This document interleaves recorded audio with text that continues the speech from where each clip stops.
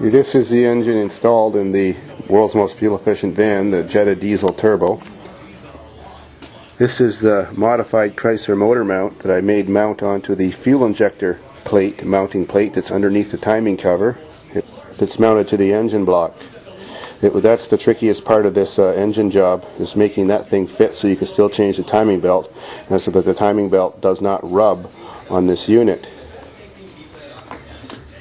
The front motor mount, just underneath the radiator, is just a combination of a Volkswagen motor mount on the front and the Chrysler motor mount chopped in half and welded together. The other most tricky part of this engine job is on the transmission.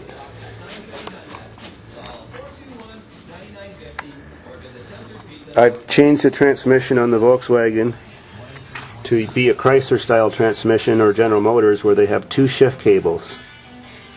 As you can see, the shift cables go up under the car over the exhaust.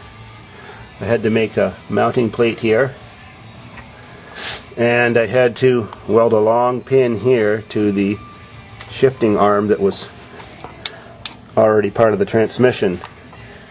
This linkage here was already part of the transmission too, with a little extension added to it and a pivot point for the shifter rod.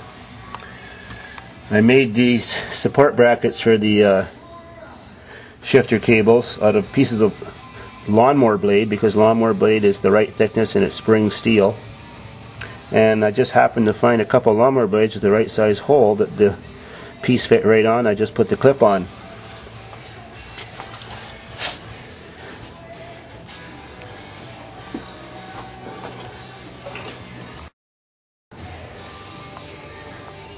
I've remounted the air cleaner box on this side of the vehicle instead of over there.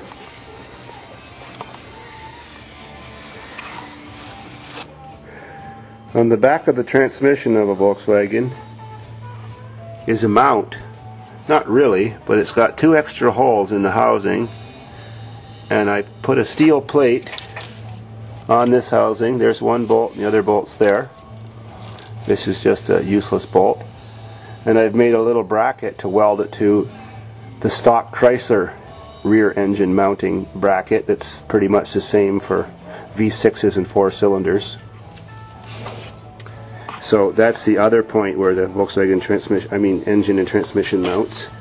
Originally, Volkswagen had a motor mount back here over beside the shifter mechanism, but on this application it just was too bothersome to make a special bracket that would mount it to the frame. The van has no modifications, so I've made this kit, or this idea, as a bolt-in for any Chrysler product without any modifications to the vehicle. The front motor mount is removed. Here is a close-up of the front motor mount. You can see where I've welded one piece to the other piece.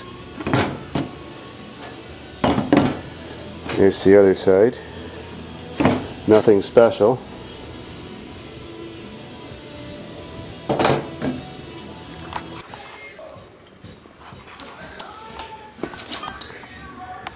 Now I'm going to show you how I made the axles for this vehicle. On the outside end is a Chrysler universal joint. In the middle is a homemade coupler I made of a sleeve I pressed on and I welded. I balanced the shaft while it was in the vehicle, rotating slowly by spraying it with paint and then tapping it with a hammer while I was holding something near it and scratching it to see where the high spots were. Then I preheated it before I welded it so that it wouldn't distort when I started welding it. And then I welded it with a 130 amp MIG welder. The other end is just a standard Volkswagen end that's bolted to the transmission. When I take motors out of Volkswagen products, I leave the axles in the vehicle, unlike most other front-wheel drive vehicles, and just unbolt them with these bolts and leave them attached to the spindle hub. It's easier that way. I'm now under the vehicle looking at the oil pan. This is the right side axle. Since it was a large hollow axle, It was similar diameter to the Chrysler axle, which is on this end, and the Volkswagen axle on this end. I had to machine a solid sleeve to go inside, like a solid bar, with a slightly different step on each side. And I might now follow the axle back to where it mounts onto the transmission. That's all stock. The only extra additive to the transmission was the rear motor mount. It's actually just a twist torque stabilizer mount, so that the engine didn't twist too much when you're accelerating. It's just a little bracket I welded onto the frame. A little piece of rubber with a metal cup around it that came off some other kind of vehicle. And that's pretty much it. Above the axle is the Chrysler power steering pump that I used. It's a little tensioner I put there, an idler wheel. That's important to have it there because when the suspension goes up and down on the bumps, if you didn't have that, the axle would hit the belt, eventually snap the belt. First side wheel point of view, you can see the separated modified axle where it mounted, and the above the transmission 2 bolts where the new motor mount goes, or transmission mount to make it for a Chrysler purpose. Now it's very easy to see the unique place where I attach this modified Chrysler motor mount in amongst the timing belt area to the injector pump plate. You can see this plate that holds the cables.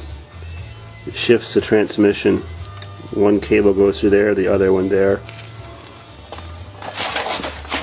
Here's a close-up of how the motor mount goes around the belts.